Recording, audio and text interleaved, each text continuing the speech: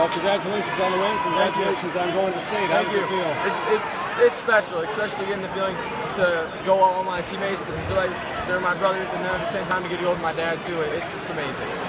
After being close the last couple of years, does that make it even sweeter this year? It's bittersweet, yes.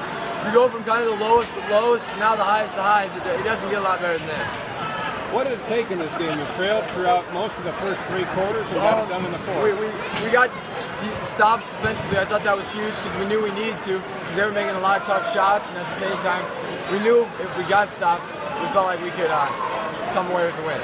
I know it's been a goal of yours to get to state throughout your career. Definitely. I imagine, especially this year, just kind of talk about how much that's driven you guys through the year. I mean, it's been a grind. I mean, we've obviously gone through some struggles with it all, but at the same time, this is like storybook for me. I mean, being able to go down the state tournament as a senior, I mean, it's just something I'm never going to forget. Talk about Ben Wagner's night. He was huge. He was absolutely huge. He played really, really well. I mean, earlier in the week, I'd kind of been testing him because I knew he was capable. I mean, he's a beast. I mean, without a doubt, he's a stud.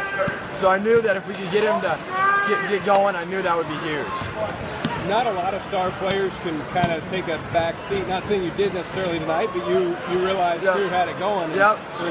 I wanted to win. And whether if I was going to score 2 points or if I was going to score 30, I just wanted to win. And I mean, the end goal was to win the game, and we did that, and so that's all I care about. You mentioned getting to go with your dad to state. Yes, that's awesome. Yeah, me and my dad have been talking about that since I've been about 4 years old. So being able to do this is something that I'm never going to forget.